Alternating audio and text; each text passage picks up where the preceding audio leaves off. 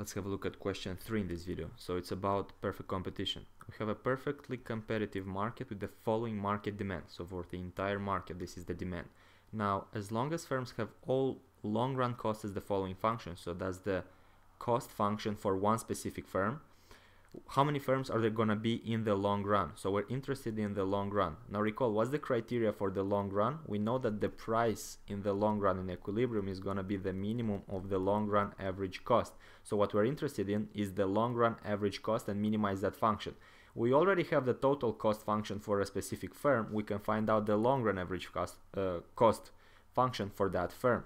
So the long run average cost is going to be just the ratio of the total cost divided by the quantity, which is going to be the following function: 800 plus 2q squared divided by q, which is equal to 800 divided by q plus 2q squared divided by q, which is 2q. Now this is just the long run average cost curve. We're interested in the minimum point, meaning we want to differentiate the long run average cost curve with respect to quantity and make it 0, since remember, it is a curve, so it has a minimum point. We're interested in the derivative equals to 0. Now let's differentiate this function with respect to quantity.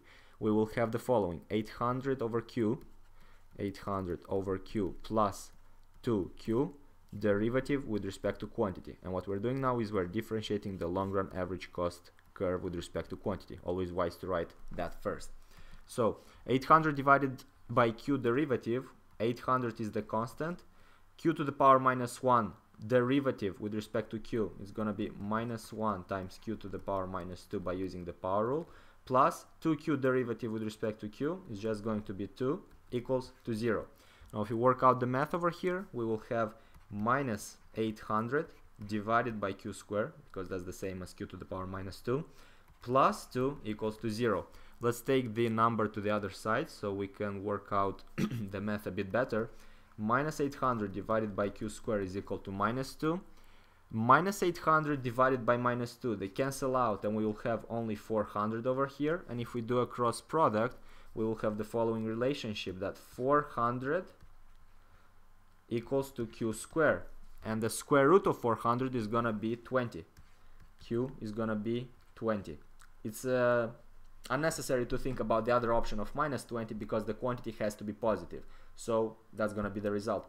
The quantity that's gonna give us the optimal price, this is the quantities that's gonna minimize the long run average cost curve. So we're gonna substitute this into the long run average cost curve, which is over there, So the minimum point of the long run average cost, is gonna equal to 800 divided by 20 plus 2 times 20.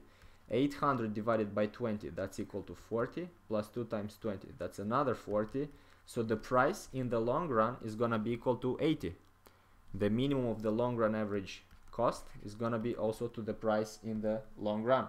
Now, since this is the price, we can understand now how much demand there's going to be in the entire market. Because if we have a look at the demand function, it's given for the entire market as a function of price, and the price in the long run is equal to 80, meaning that the demand in the long run in the entire market, so the quantity demanded in the whole market, is going to be 18,000 minus 100 times the price, 100 times 80, which means we'll have 18,000 minus 8,000, which is equal to 10,000 units in the entire market.